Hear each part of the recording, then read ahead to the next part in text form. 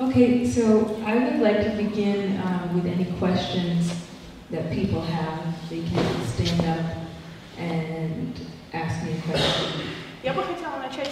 Всем меня слышать, да? Я бы хотела начать с секции вопросов. Так что, если у вас есть вопросы, просто вставайте и задавайте вопросы. И я с радостью на него отвечу. Don't be shy. Не будьте скромны. Где вы учились? Where have you been studying? Okay, so my education goes through my entire life. I started singing when I was in church. Мое образование продолжается всю мою жизнь, но начала я петь в церкви, в средней школе. And also in middle school and high school. И в средней школе, и в старших классах школы. And in high school, I was very, very shy to sing. Actually, they had to force me to sing. В старших классах школы я очень скромничала петь, и, честно говоря, многие моим учителям, наставникам приходилось заставлять меня петь. One day in church, the choir director was upset at the alto section. Один раз отсутствовал директор школы. And he said, "That's it. Everybody has to sing one by one down the line." И он говорит, и был другой учитель, и он сказал, теперь придется петь каждому по очереди, стоя в линии. And so after I sang, he said, "Why don't you ever audition for solos?" Why don't you become a solist? И когда услышал вот другой человек, услышал, как Лорен поет, он спросил, вернее, он воскликнул: "О, Боги, ты так классно поешь, почему же ты не солируешь?" And I said, "Нет, нет." И вот что она сказала. And so after I sang, and people said, "Oh, I like this," so then my confidence got a little bigger. Но потом я потихонечку начала петь, и люди стали говорить: "Вау, ты классно поешь, нам очень нравится", и ее уверенность в своих силах постепенно росла. Then I went to college, and I directed a singing group on campus.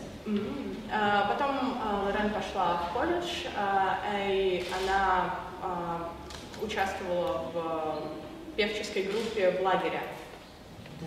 And after college, I moved to New York City to sing professionally. После колледжа я переехала в Нью-Йорк, чтобы профессионально заниматься пением.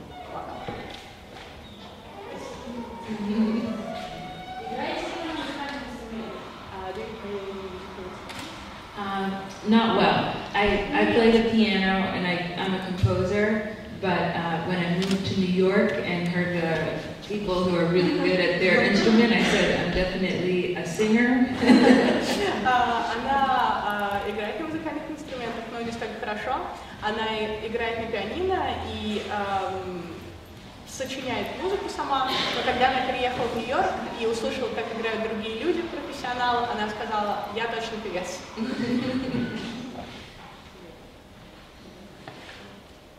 Как вы пришли к джазу?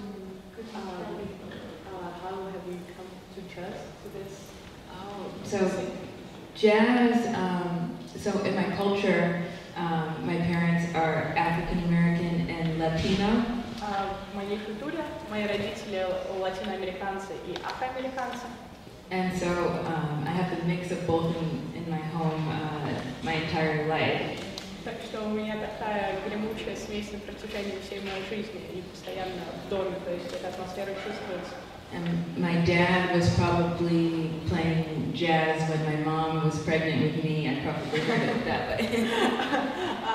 Мой папа играл джаз, когда мама была мной беременна, так что, возможно, с тех пор я уже склоняюсь к джазу. Еще вопрос? Да. Чем вас привлекла Россия?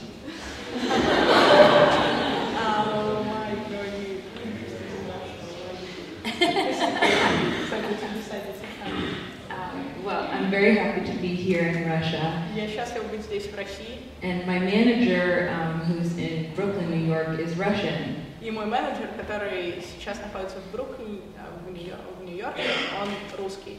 And he said, "You have to go to Russia." And I said, "Okay." Да. Но тебе надо поехать в Россию, и она согласилась со мной. I'm very happy that I came. И я счастлива, что приехала. В каких городах вы уже бывали и куда поедете еще? What cities have you already been to, and what cities do you plan to visit? I'd like to. I'd like somebody else to pronounce the names for me. Пермь, Самара, Торецк, Ленинград, Уфа. Все, по-моему, это последний год. В российском туре. Потом Дальше. Yeah, I'm still learning how to pronounce each city. I've only had about 2 days in each place, so. Она по-прежнему учится произносить названия, потому что в каждом городе она была всего лишь 2 дня. Это недостаточно, чтобы научиться правильно произносить имена городов. And Что самое главное я должна помнить, когда я сочиняю джаз? What is the main thing to remember when one composes jazz? well, jazz is different from other art forms because it's about a message. So, especially for singers and for horn players and any instrumentalists, I think it's good to understand the lyrics because in improvisation, you want to make the song your own. Джаз — это совершенно отличная форма от других форм искусства, потому что в джазе важен посыл.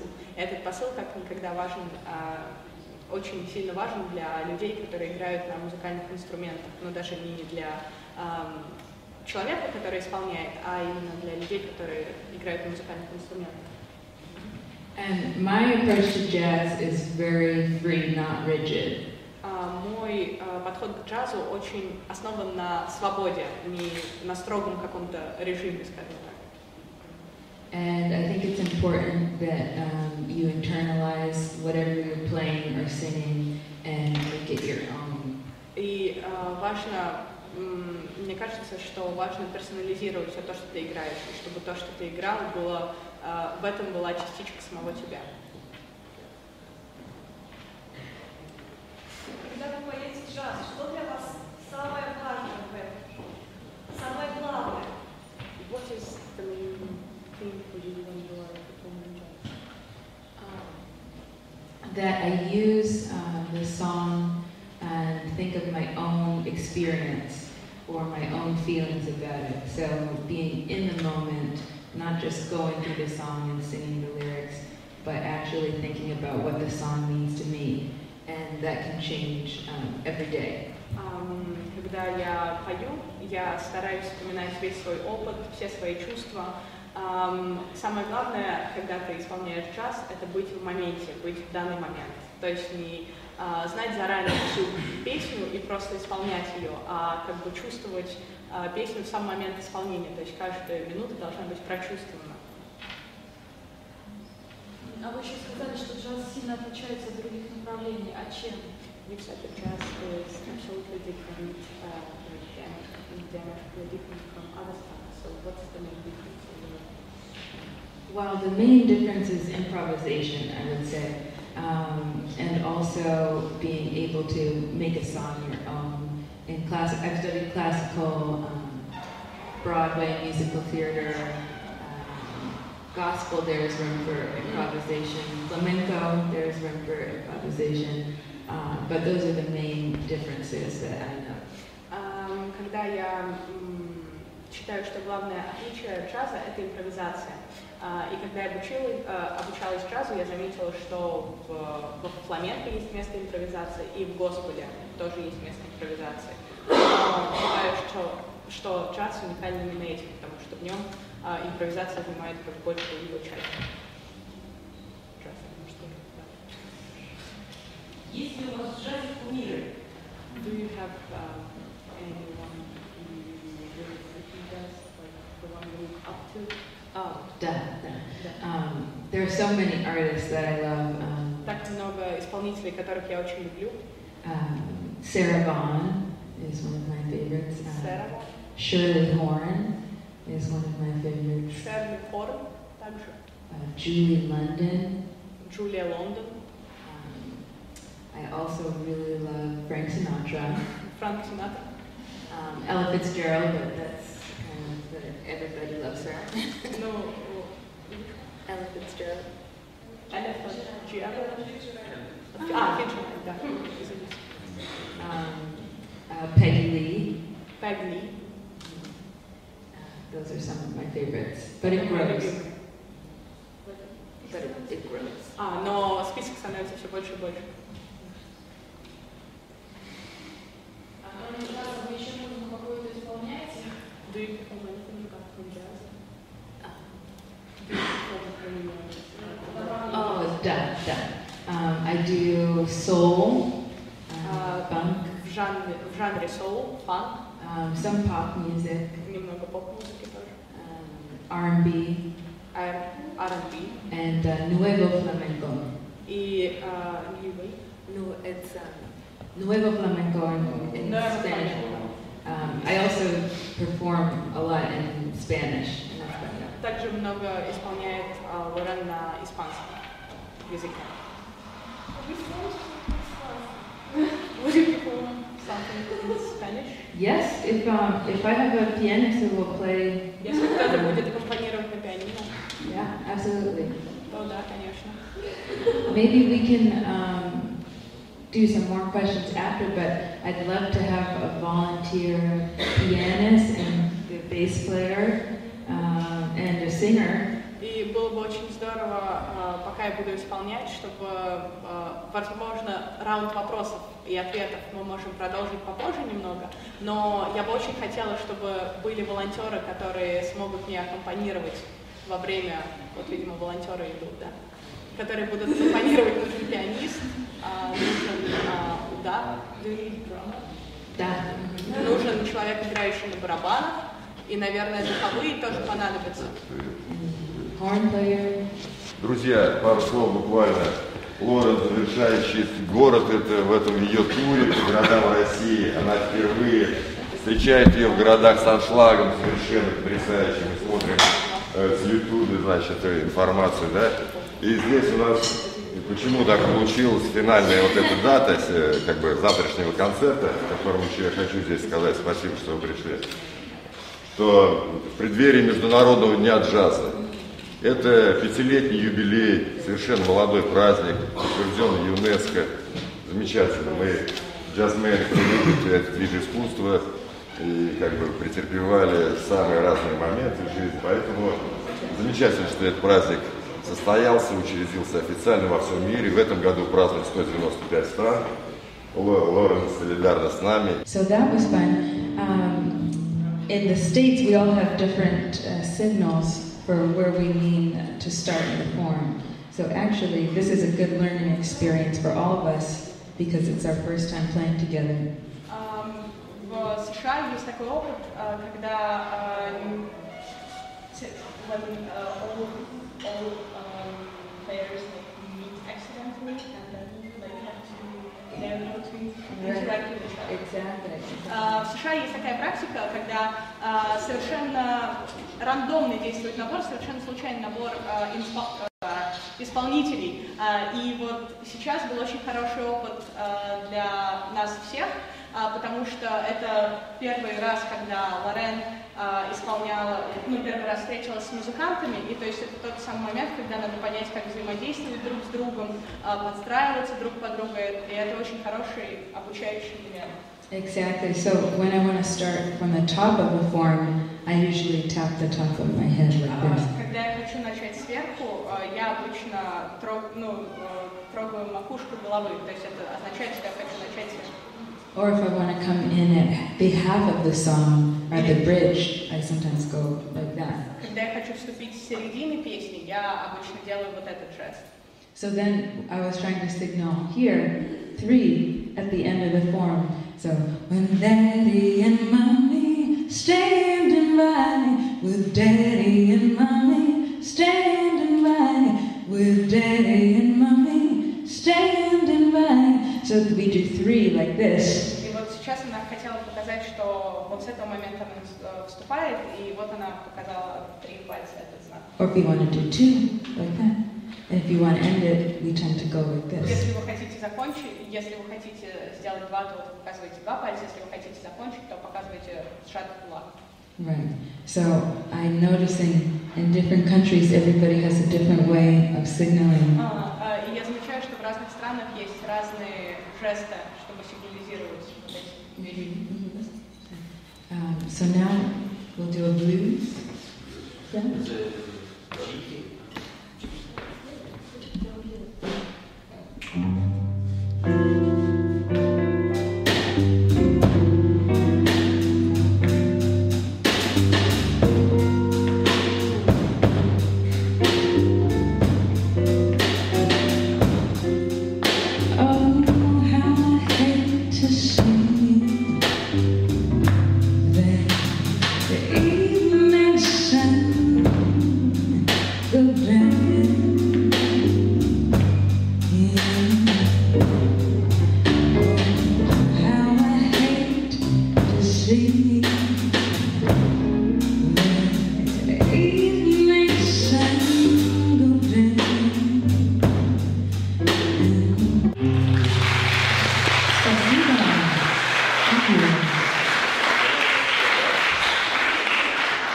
So, as a lot of you may have learned, that's the blues, and it's interesting because that's also an American genre, art form, and it's played very differently in different parts of the United States. So some of the people from the South play different chords when they change through the song.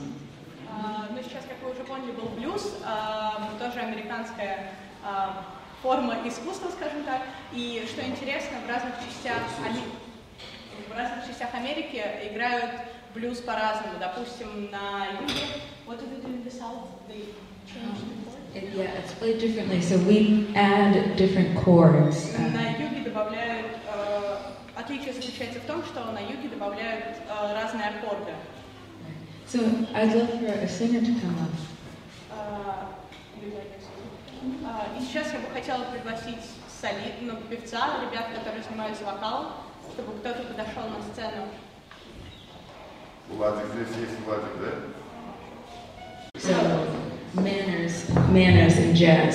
Okay. Сейчас Лорен рассказывает о этикете джаза, джазовых манерах. Okay, and these things are very important in the culture of jazz in the United States. И эти вещи очень важны в культуре джаза в США. You should always thank your musicians. Всегда нужно слушать своих музыкантов. Also, an attentive crowd claps for solos after the solo is done. Также очень внимательная и заботливая аудитория, которая хлопает после каждой сольной части. Зал, должен очень хорошо, когда зал хлопает после каждой сольной части вокалиста. Okay, always, for singers, always know your key. Always know your key. Для вокалиста очень важно знать свою тональность. And I'd love to see how everybody interacts with the band. И я бы хотела видеть, как все взаимодействуют с группой, с музыкантами.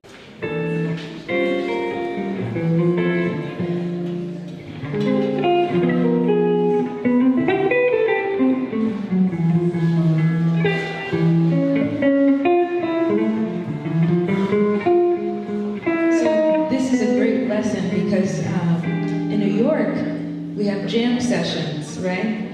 Or sometimes I've been called at Lincoln Center of Jazz, and they say, Loren Henderson is here, come up and sing something.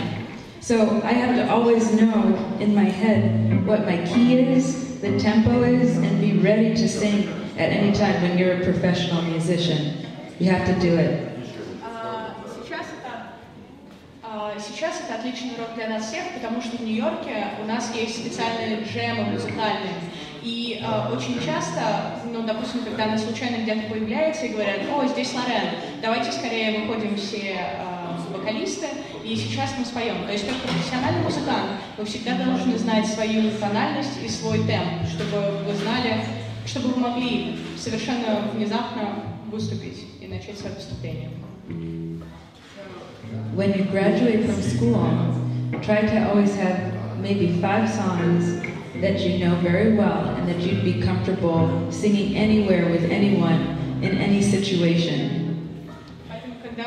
Поэтому, когда вы выпуститесь, у вас в запасе всегда должно быть как минимум 5 или 6 песен, в которых вы будете абсолютно уверены и будете готовы их исполнить в любой момент, в любом месте.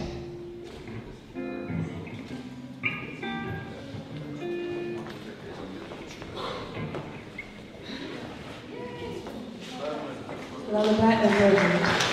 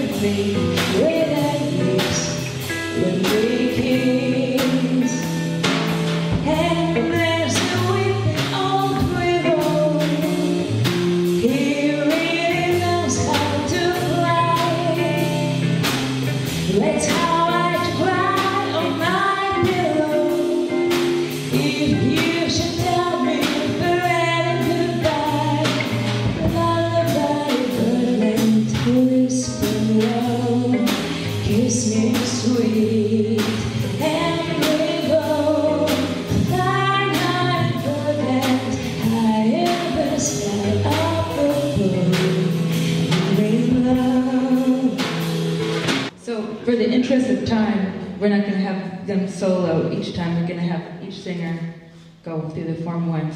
So let's have a round of applause for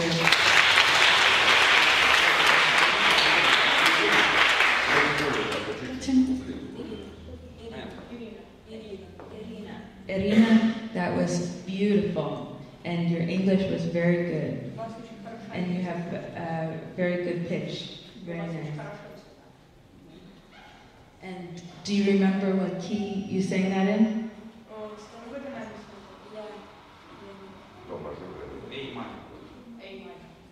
So the only thing I would say is just, you know, the next time you go somewhere, like let's say you come to New York, then you can say, I'm going to sing Lullaby of Birdland in A minor like this. 1, a 2, a 1, 2, 3, 4.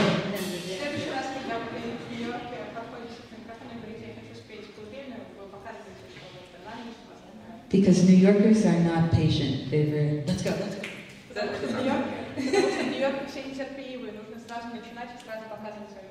Right. So congratulate your student, your fellow colleague for her wonderful, wonderful.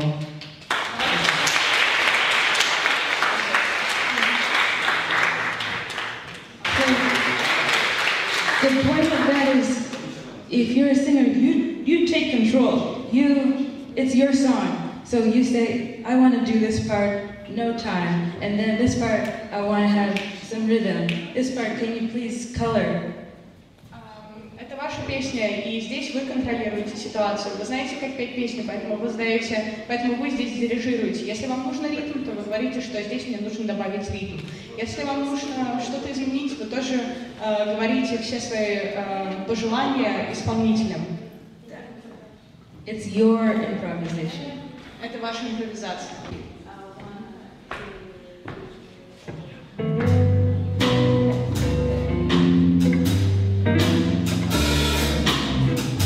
So we're going to do the blues, and anybody can come up, even if you're not a singer. Сейчас мы будем играть блюз, и все могут желающие выйти, даже тот, кто не певец.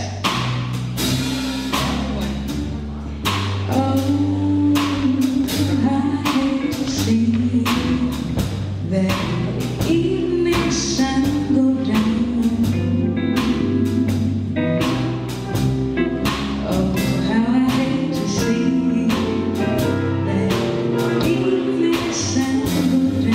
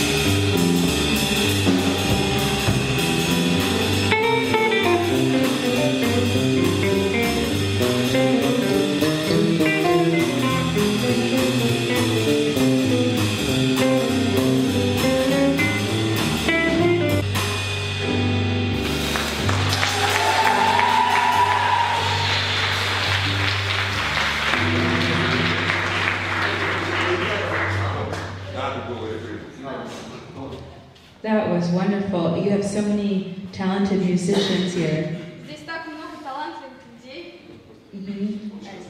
Thank you for the beautiful playing. И пианисты.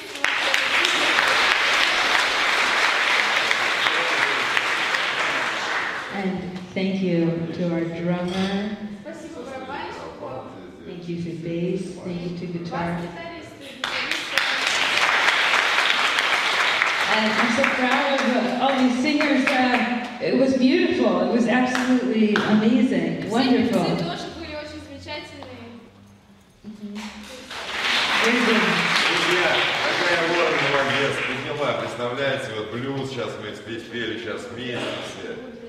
Это супер, это настоящий джазовый человек с большим сердцем, большой душой. Без этого в джазе нельзя.